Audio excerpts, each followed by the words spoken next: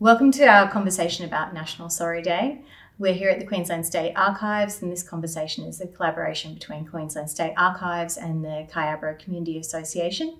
My name is Rose Barrowcliffe. I'm a Butchulla woman and I am the First Nations Archives Advisor here at Queensland State Archives. And here with me today is Aunty Janet Blair, otherwise known as Aunty J. And Aunty J, you're also Butchulla. Yes. And Wapabara and Mununjali. So we have a family community connection as well. Yeah, it feels like family. It feels there's a sense of ease, being with, someone who's from your own mob, that connection. And yeah, it's wonderful to be here and to meet you. Yeah. You too. Thank you for being here today. Before we start our conversation today, I'd like to acknowledge the traditional custodians of the lands on which we meet today, but also all across Queensland. I'd also like to acknowledge the traditional custodians on the land on which we meet today, here in southeast Queensland, and pay my respects to their elders, past and present. Yeah. Aunty J has worked with Stolen Generation members for years as a nurse and midwife and then as a project officer. She's lived in remote and regional communities as part of her work to deliver services to Aboriginal and Torres Strait Islander people. Her father was a member of the Stolen Generations, taken from his mother and sent to a mission, and then later adopted by family members, but essentially lost contact with his birth mother due to the dislocation effects of past policies. Aunty J is currently a producer with BMAC, Brisbane Multicultural Arts Centre, and as part of that role there, she works with Aboriginal and Torres Strait Islander people around creative expression and storytelling, which are well-documented methods of healing and truth-telling. Through her work and family and community connections, she continues to witness the impact of past policies that led to the forced removal of tens of thousands of children from their homes. She sees firsthand the impacts of intergenerational trauma and the need for a better response to healing and reconciliation. Oh, that was a lot to take in and hear someone talk about yourself. But before we begin, I'd like to pay my respects and honour my ancestors, the Butchulla, Mununjali, Wapabara people on my mum's side, and on dad's side, Waka Waka and Cobble Cobble. So thank you for that. And there's a little bit of clarification about some of that stuff you mentioned about my family. And I think this is where having this candid conversation, around stolen generation and what actually stolen generation means and the terminology, because Dad was one of the fortunate children to be adopted, like you said, and they wouldn't have seen it as adoption, they would have seen it as just bringing him home and being part of the family. But as you know, he was born in Wandi in 1941, and his mum was quite young when she had him. And then he was transferred almost immediately into Cherbourg Mission. And that disconnection began. And for me, Dad would never see himself as the stolen generation person because of, he said I was just fortunate enough.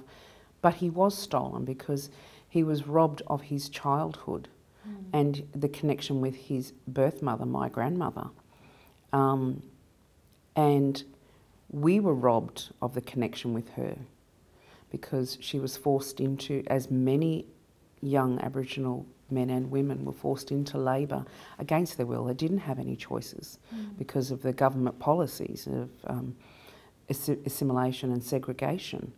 So we know that a lot of people wouldn't say they're stolen generation, but their livelihood and their childhood and their connection to culture was stolen. So absolutely. Because I would say to Dad, Dad, I wasn't stolen, but really forced onto a mission against your will. Hundreds of other children forced onto that mission. They came from everywhere. They were forced to speak English. They were denied their own cultural, laws and customs and to practice them. So they were stolen as well. Lots of things were stolen, and they are a stolen generation of their culture. And I think that's what the organisation, that you're working for, and seeing the impacts, it's still occurring and the impacts are there, and it's really important to understand what that looks like, because it is PTSD, it is trauma, it is disconnection, to so much. My dad wasn't able to learn his language and practice his laws and customs. You know, he's still a proud Aboriginal man who fought under a flag that didn't recognise him in this country, and that's a travesty in itself. Yeah. So through the work you do with BMAC, how do you see the effects of this trauma playing out, and how are you working with that with our mob? I've only been working for them officially permanent part-time for about 6 weeks. Okay. Very short amount of time. But in that short time, what I've seen from the First Nations artists that I've had some conversations and yarns with is creating stories using language that we're still learning, creating stories that represent their families and the disconnection, hurt and trauma, but also out of that is joy and celebration that we're still here. So the past policies and of this government, Queensland, you know, try to destroy us, try to disconnect us, try to break us down, has only made us more resilient and stronger, you know, because you can live with trauma, but the other flip side to that, and I believe it's in your DNA, is your connection to culture. Even though you may not know every single part of that, there is still an inherent in your DNA, in your cell memory that resides there and that you can tap into. So tell us a little bit about the work you're doing with BMAC, because it sounds amazing. Well, it's multicultural. First Nations is part of that process with artists, poets, visual artists, of course. But it's also recognising the other cultures of Brisbane, Southeast Queensland and across Queensland. So the work is celebrating the cultures that have made this country their home, connecting those cultures with First Nation cultures and celebrating and sharing that community links, because we're all part of the same community. And also showcasing the talents of First Nations, so that people that have come to this country, whether it's through asylum, through refugee, through being born here, second or third generation Australians, you know, because there are a lot of Australians who have African or Asian or, you know, South American background, and I also love the fact that I get to learn about other cultures from around the world that have made Brisbane their home. Yeah, sure. That sounds fantastic. So tell us a little bit about, we're here to talk about, or we're specifically talking about National Sorry Day, which is coming up May 26th. And National Sorry Day obviously remembers and acknowledges the mistreatment of Aboriginal and Torres Strait Islander people, and who were forcibly removed from their families and communities. So we heard the story of your dad that went through this process as well. My mum also went through a similar thing. So what are your thoughts about this day, National Sorry Day, and how important it is to acknowledge this part of Australia's history? One day in the calendar year is never enough to acknowledge the hurt of what happened to so many First Nations people around this country. It will never be enough. But to have it on the national calendar and to make organisations and communities aware of something that we live with on a daily basis, you know, I'll never get back the time of knowing my grandmother or my culture or my law, you know.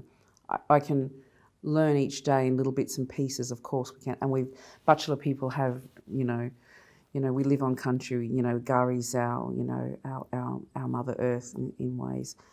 But for that day is a day to wake up, and for all Australians, because we're all busy and we've all got things going on in our lives, but to sit quietly and remember and connect with First Nations people in the community and say, I acknowledge your hurt and sorrow. I acknowledge the traumas that the past government policies inflicted upon Aboriginal people.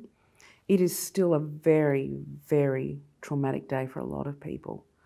And when people say, get over it, oh, that happened so long ago. No, you cannot talk like that. This happened on our land. Babies were ripped out of mothers' arms. You only have to listen to the stories of a lot of artists like Uncle Archie Roach, you know.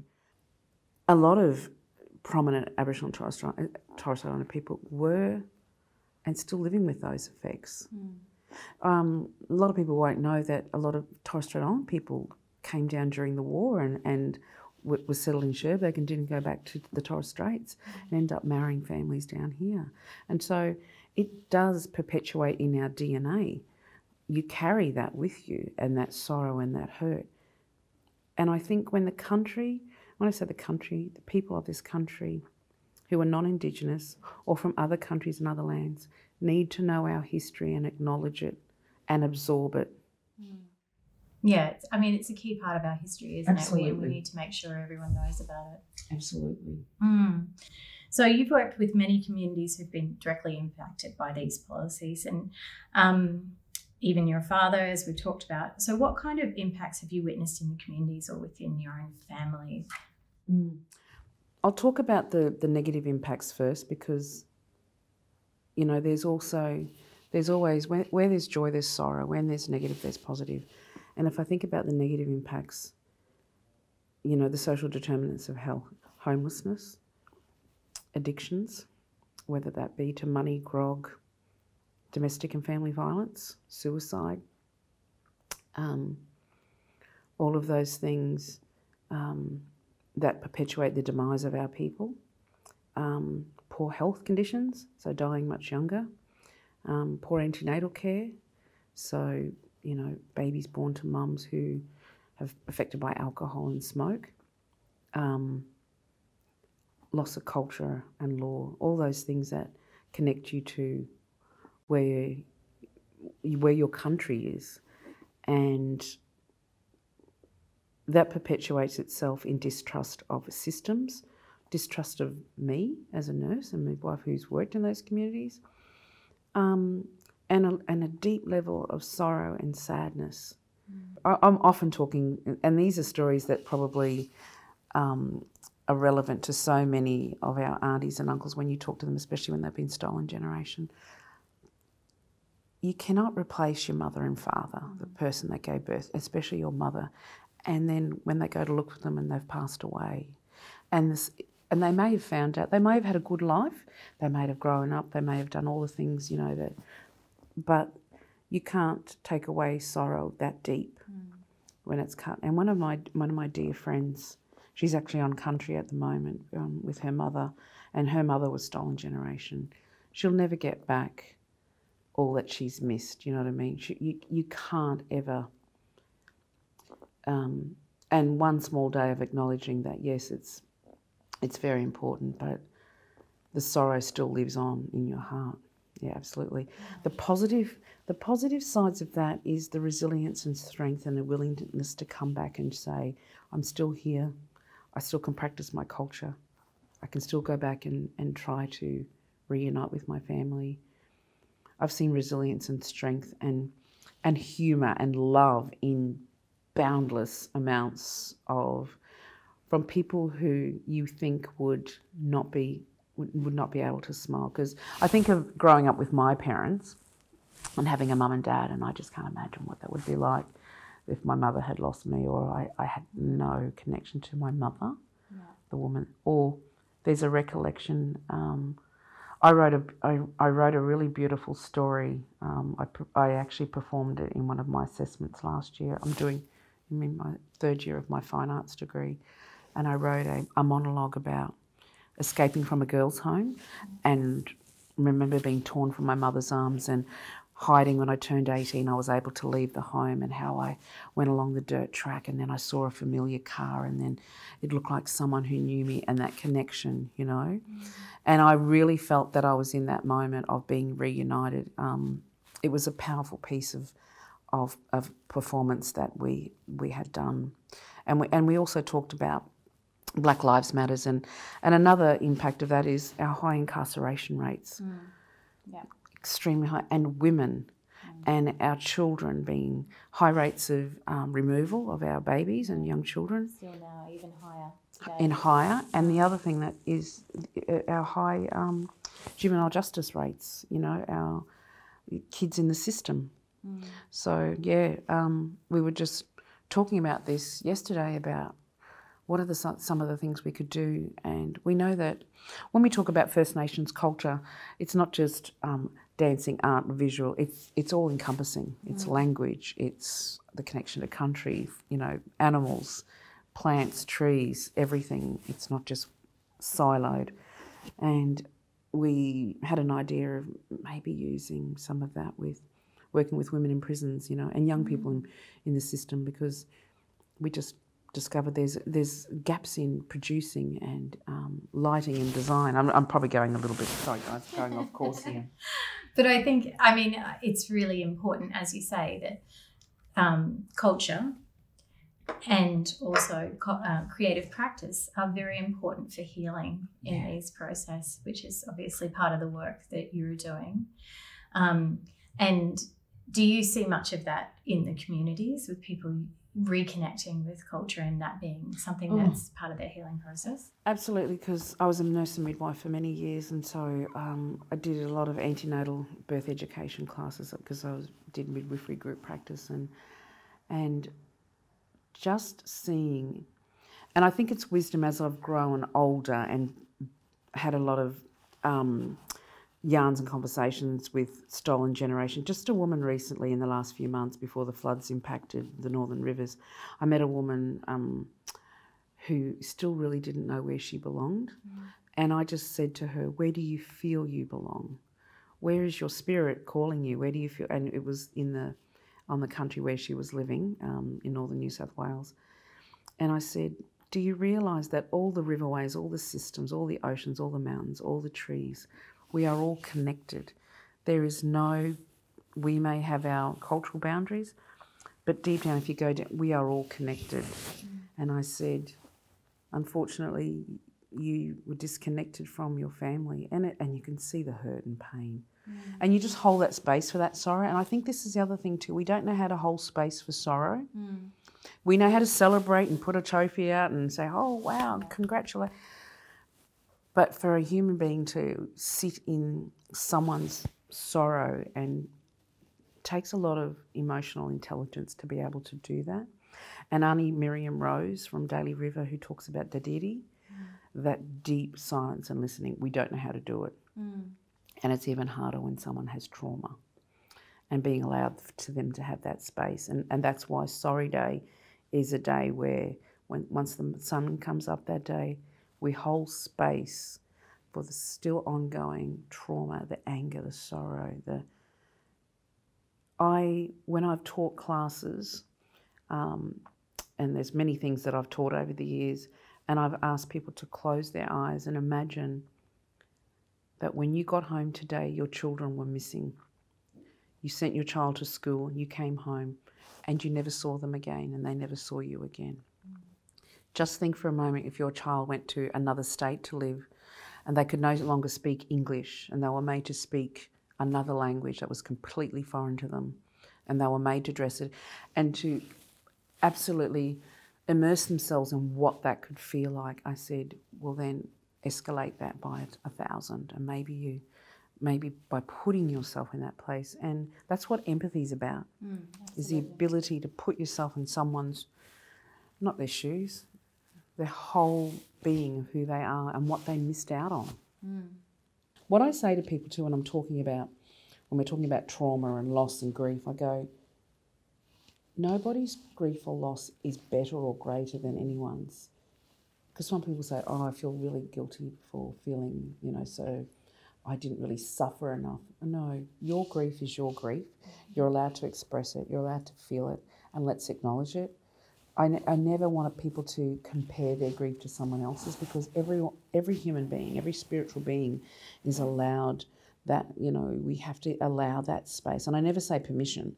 I'd say allow that space for them to have their own feelings and not to dismiss it, I hate it when I hear people say to someone, oh, just get over it, or you'll be right, or even to children, when children are crying and they've hurt themselves and they've fallen over, oh, get up, you'll be right, just, And that's the other thing, I can see that dismissiveness, and you're going to grow up tough and stop being a sooky baby. And I had to pull my dad up many times about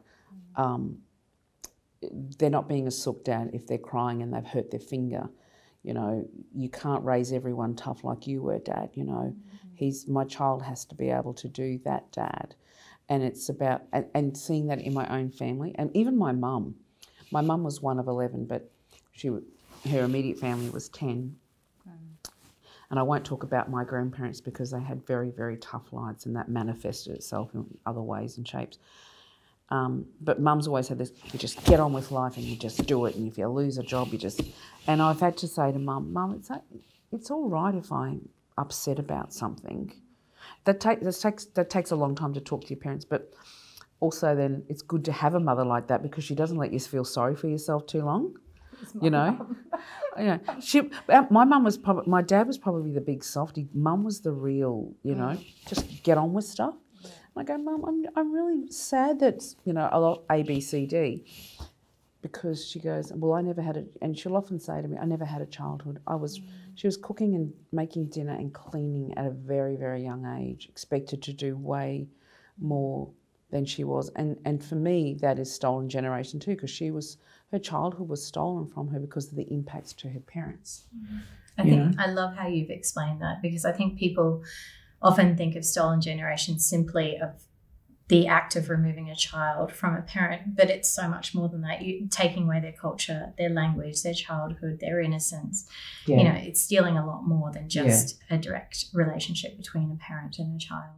And I think even I've come to that realisation of realising that there are so many layers and just because someone's healed and found, it doesn't mean they don't revert back into that pain. And we've got to remember that it's something can trigger something, a smell, a sound, a song on the radio, the sound of horses, the sound of a door slamming, you know, and when all of those things impact on your senses, you know, and all of us as human beings, we're very sensual people.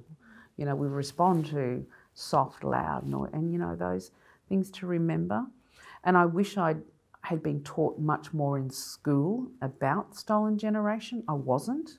I was sort of aware, you know, as you're growing up as a teenager, you're just interested in yourself, you know, not so much the rest of the world. But as I was a nurse, and I was the only black nurse visible in a very racist system, and Rockhampton was one of the racist hospitals and community, because you've got Warrabinda, and I grew up sticking out, and I always had to make sure that I was 100 times better than everyone else. And I knew that intrinsically. Aunty, you've got to be better, do better. Your dressings, everything you do will be judged because they'll see you coming in. And often I was mistaken, even when I graduated, I was often mistaken for the cleaners, you know. Oh, and I would say, oh, hello, Mr. Brown. I'm the registered nurse looking after you tonight. Oh, it's so good to see one of yous here, you know, just everything. But I've always flipped it onto humour. I go, what do you mean? You know, I'm deadly good-looking, black, you know, woman. They go, oh, and they realise, you know. I've been called every single name that you could ever think of, you know, even in my career and working and years of it as well.